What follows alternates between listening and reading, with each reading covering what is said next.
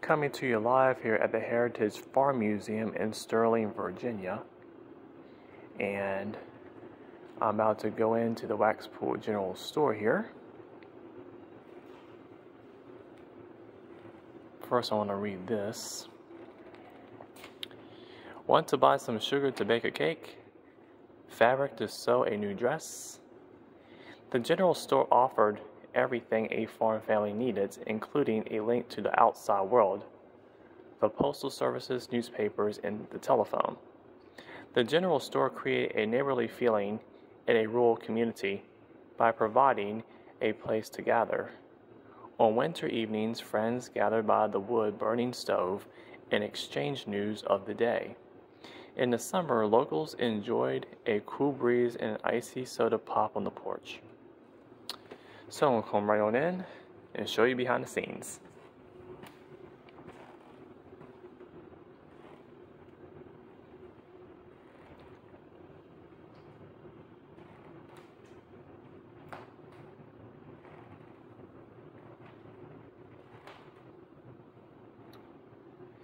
You see in front of me here is bread that is on the weight thing, the weight scale.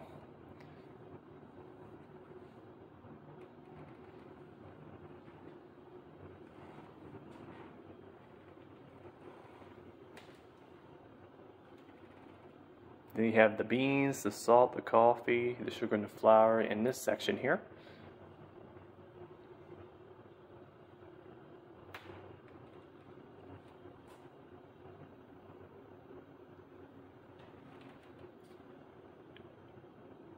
And you have the veggies here.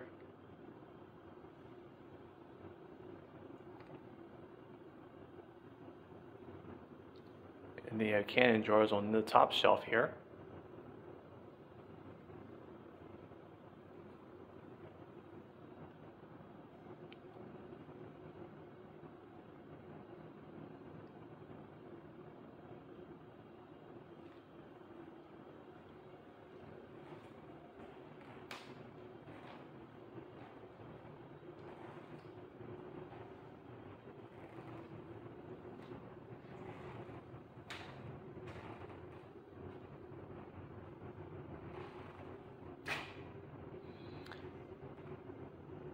The history behind the Waxpool General Store.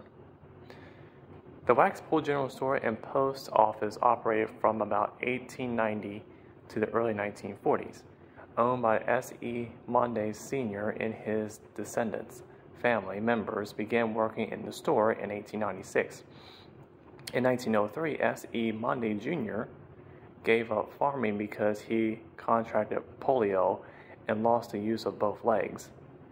Walking with crutches or sitting behind a roll-top desk situated near a pot-belled stove, Monday Jr. purchased goods from companies based all over the country.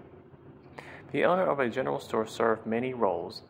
Monday Jr. was appointed postmaster in 1909 and held that position until his retirement in 1940, when his daughter Tessie Penn took over.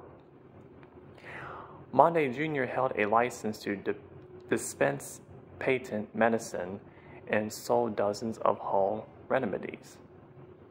For the residents of Waxpool, the general store was a meeting place, a central location where people could gather and catch up on news and gossip.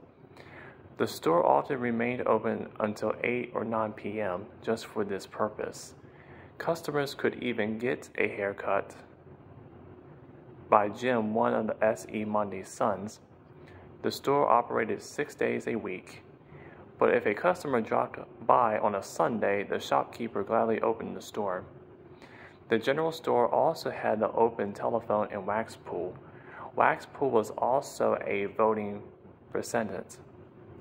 A Democratic ballot box, a voting screen, a ballot cards dating back to 1919 were found in the store. Tessie Penn Monday Tillett helped at the store and eventually took over as the full-time operator sometime in the 1930s. Tessie closed the store in the early 1940s because, according to her son Bill, she didn't want to mess with the World War II ration coupons. She continued to run the post office from her house across the street. The post office closed for good in 1950 when services were moved to Arcola. There you have it, folks.